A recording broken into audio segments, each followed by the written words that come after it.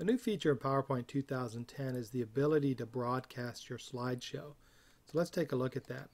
Basically what you can do is you've got your presentation, and let's say you're on a phone call with somebody else and you want them to see your PowerPoint presentation at the time that you're talking to them.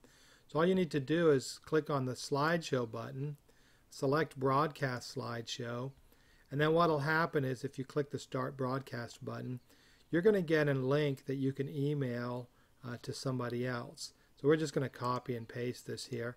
So you get a link, you can email it, and then you click on start slideshow, and they're going to be able to see your PowerPoint slideshow while you're talking to them. And this is what it looks like in the browser. So let's go ahead and we'll paste it and hit enter. Now I don't actually have it running because it'll do full screen. It interferes with the screencast. But essentially whatever you would have in your PowerPoint slide is going to show up here in the window. So it's really easy to be on the phone and share your PowerPoint presentation at the same time.